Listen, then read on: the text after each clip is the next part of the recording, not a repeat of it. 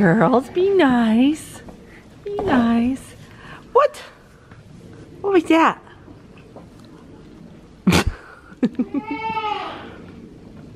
Hello. Hello.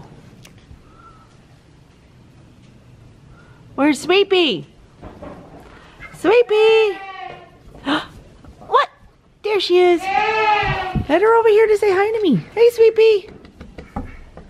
Hey, you're getting so tall, sweet girl. You're getting so tall. You're a big girl. Yeah. You want food, huh? I'll feed you now. Woo! Look at those aerobatics. Shy. Shy. Hi. Oh my goodness, I love you guys so much. Spring is trying to come early in Georgia by a couple of months. This weather is insane. It is 70 degrees out here. I'm sweating in a 3/4 sleeve shirt. Like, sweating. I should have worn a tank top. The forecast even has 79 degrees for this week. 79 degrees, y'all. It's February. I mean, I know we live in Georgia. We live in the South. But it's not usually like this. This can be very good and it can be very bad. For us humans, we love it. We're enjoying soaking up the rays. I think the goats enjoy it for the most part too. But there are some complications involved in this warm weather in the middle of winter. I'm looking around. I've seen a couple of clumps of poop that are more like a dog poop texture. Clumpy, not in pellets. I don't see any dirty bums to be able to tell who it's coming from, so it's not severe diarrhea. But the minute I see clumpy poop, I think parasites. With this extreme warm up, parasites have a chance to hatch and overcome the herd. So everybody's getting triple herbs and we're staying on top of it preventatively so that we won't have to turn to dewormers later in the season if it becomes a problem. Kitty is due March 7th and she's already begun to have her udder fill out a little bit, and you can tell her belly is big. So she'll be the first one due. She's bred with fluff and udder, so it'll be another new pine cross, which will be super cute, and it will be fluff and udder's first offspring. So if she has a doe, we will keep one doe at least to see what he does and to see what her combination is. Kitty is one of my best milkers, so keeping her does has always been kind of part of the plan anyway. That's why we have Truly. And then this girl right here, Sister Ray, she's one of our other heavy milkers, so that's why we kept her little girl Dottie. So we'll see. I'm hoping that Daisy and Fancy Girl are bred as well. So I'll have to look at my calendar and see what I have for that. I think there was somebody else that we ended up breeding. Maybe one of the younger ones. Precious, was it? I don't know. I have to look at my notes. I can barely remember my own name most days due to my thyroid condition. So it's good to keep notes. Rosemary, never even bred, but she's, look at her, she's huge. She tricked us. She really tricked us. So I gotta figure out if she's able to be bred. You guys are spilling your hay. That is not healthy. You do not want your hay on the ground. Goofy goats. I am always super vigilant that they are not eating food off of the ground, because the ground is where the parasites live, and the parasites can crawl up onto the food and be ingested into their mouth that way. So this momentary touching the ground while they're mowing down and fighting over food is hopefully not long enough for that to happen.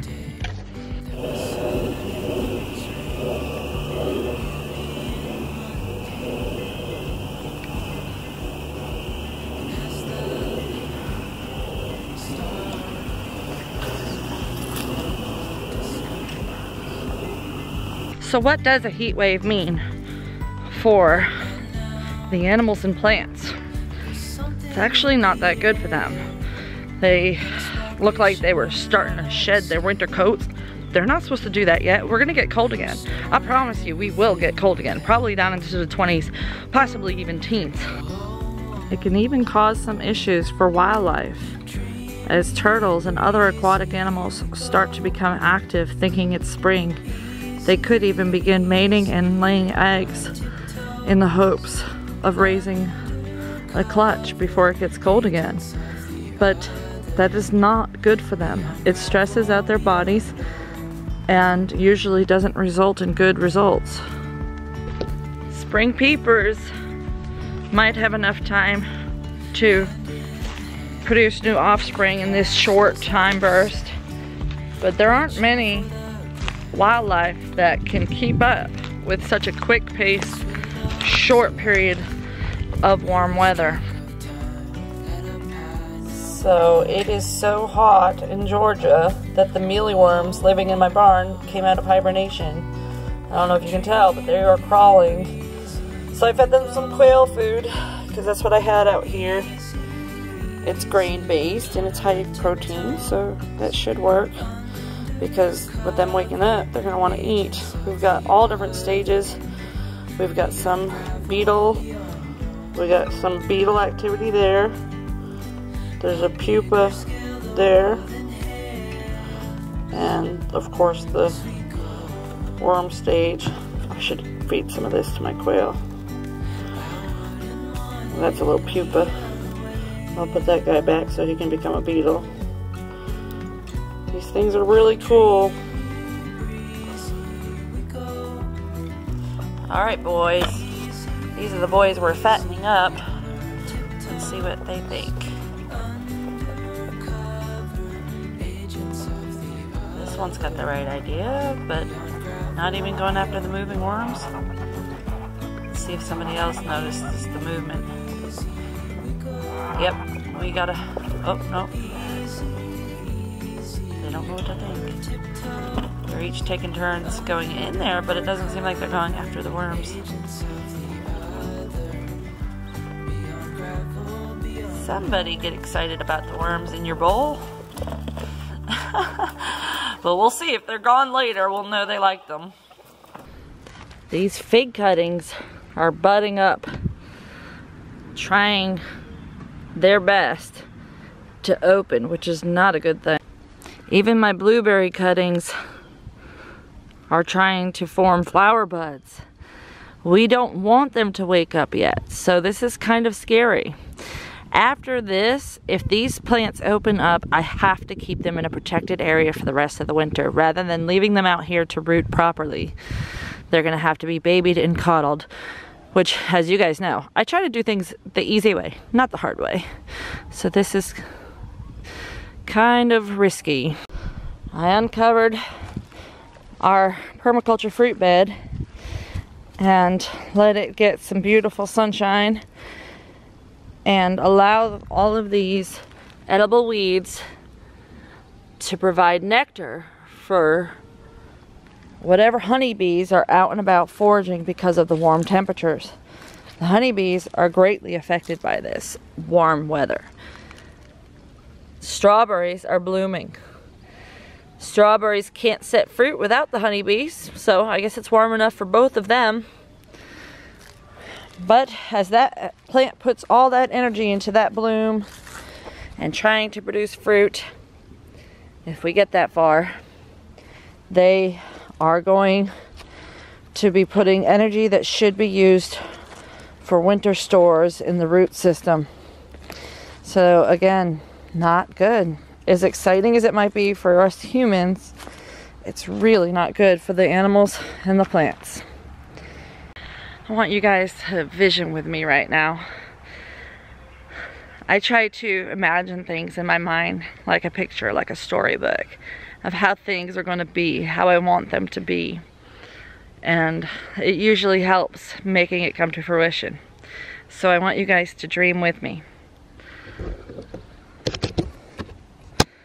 What you see here and here are baby kiwi vines. They're hardy kiwi vines.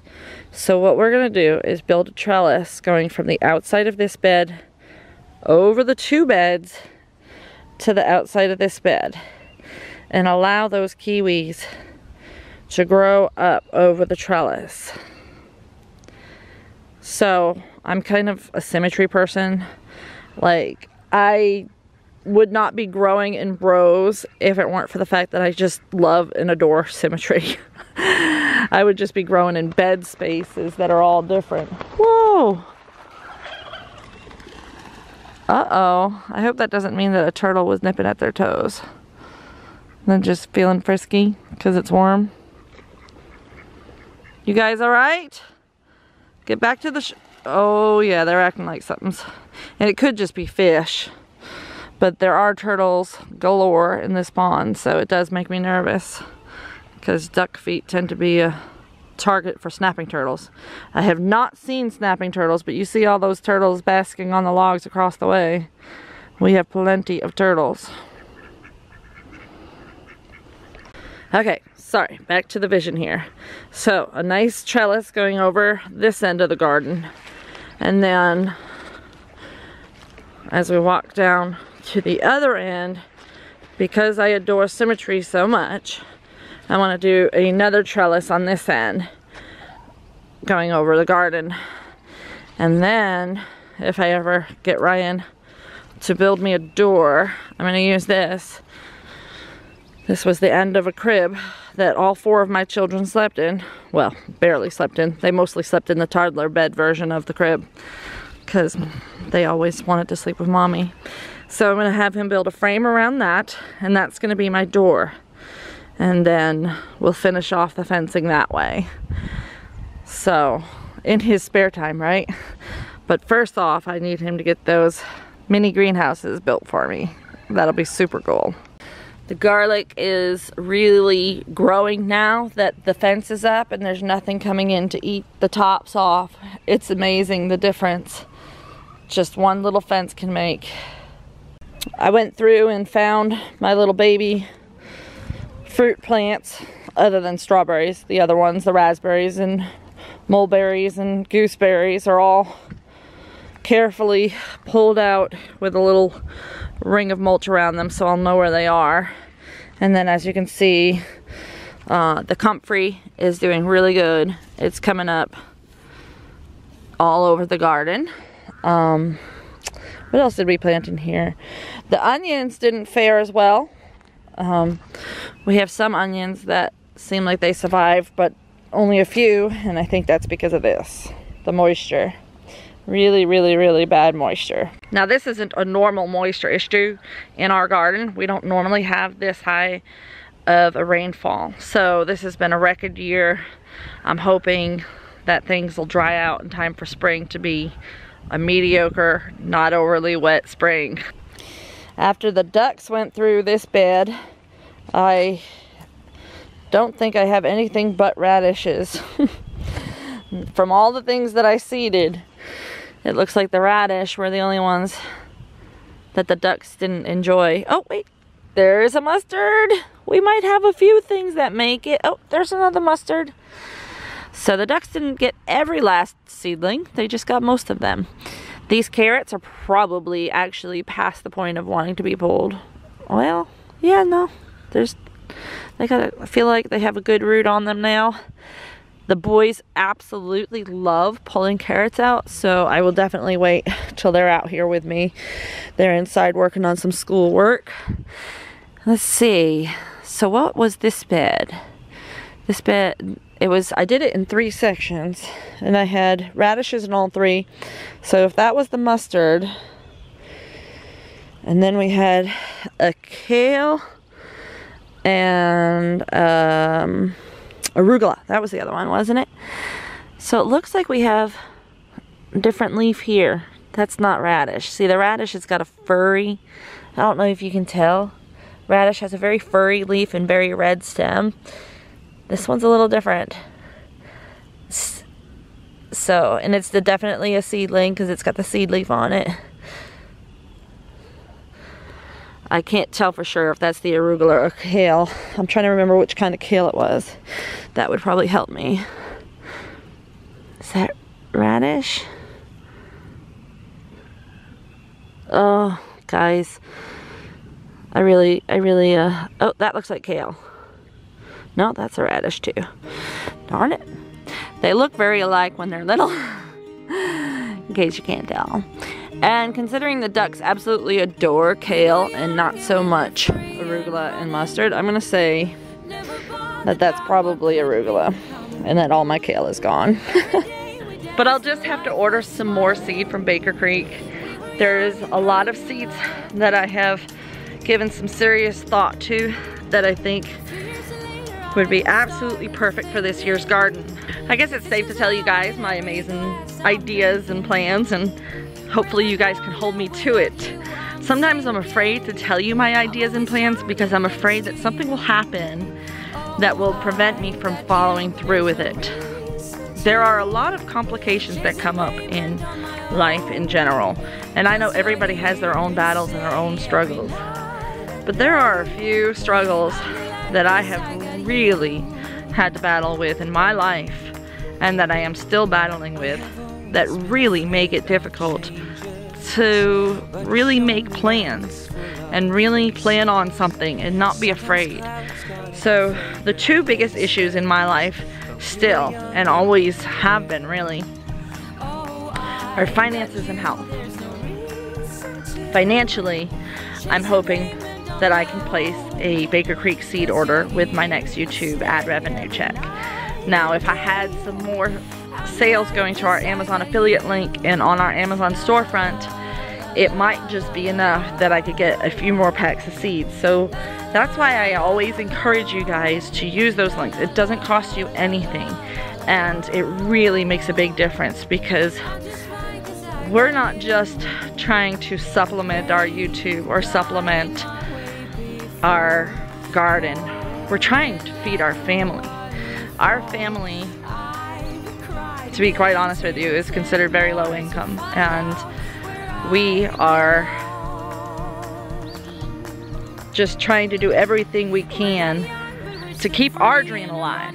Our dream that we can help teach people, inspire people, and show people that it can be done with a limited income on a small budget and with very little time, because that brings us to the other thing, the health issues. I don't know when I'm gonna have a week that my back goes out, or when I'm gonna have a week where my Hashimoto's flares up and I am unable to get out of the bed or get off the couch. These are realities that I know and I face and I struggle with every day, but every day I wake up and I say it's going to be a good day and I am going to succeed today. Even if it's just getting up, I know that I've done something good with my day. But when I get to come out here and work in the garden and make videos for you guys to help inspire you and teach you how to live a more sustainable life on a budget, it really fulfills my heart so much. You just don't know. It's always been a dream of mine to make the world a better place, to help people, to inspire people. And I feel like this YouTube channel has given me the opportunity to really potentially reach thousands of people. I just need to get the reach out and touch each one of you so that each one of you are inspired to share and tell people about us, tell people about our journey, and share our YouTube with other people so that they can enjoy it as well. So I appreciate every time you share a video or share a link to our channel or tell somebody about us in person. Say, hey, I know this really great channel, Wholesome Roots. They're doing amazing things over there. You should go check them out. So every time somebody comes to me and says, so-and-so told me about you, it just warms my soul. Thank you for all of that. And thank you for every purchase you make on our Amazon affiliate link. I really, truly appreciate it. So, My big dream for the garden this year is I'm gonna do a theme garden, and Baker Creek is gonna help me get there because Baker Creek has the perfect seeds for this plan. What I wanna do this year is I wanna grow a rainbow of food.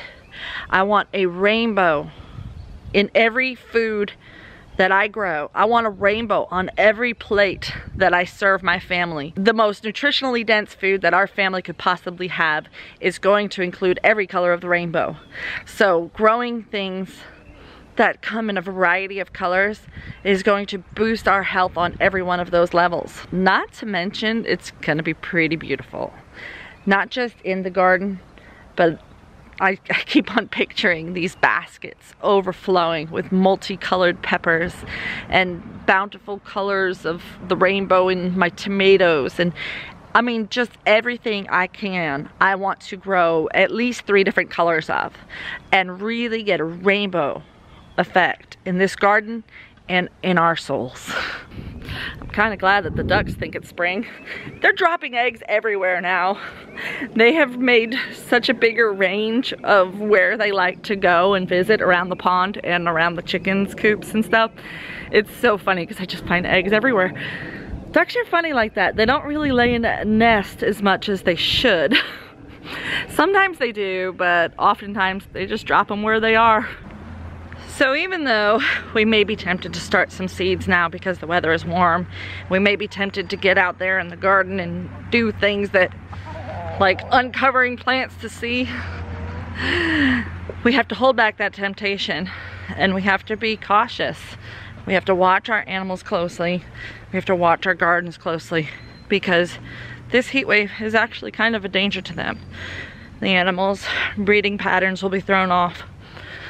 They'll be shedding their coats unnecessarily, and parasites are going to be a huge issue. Many plants that shouldn't be blooming yet are blooming, which is going to take away their energy. I'm hoping the peach trees don't try to bloom during this, because that's oftentimes what happens in Georgia and creates a peach shortage. We don't need a peach shortage. We love our peaches. So, despite the fact that we're enjoying it right now, we have to keep in mind and be realistic and practical and hope that things don't get too hot out here and that the cold weather that's going to follow this won't damage too much. But then again, there's no reason not to enjoy the blooming daffodils. So enjoy it while it lasts, and protect your plants and animals from any of those dangers I have pointed out. Thank you guys for watching. Please like, share, comment down below, subscribe if you haven't already, and we'll see you next time on Wholesome Roots.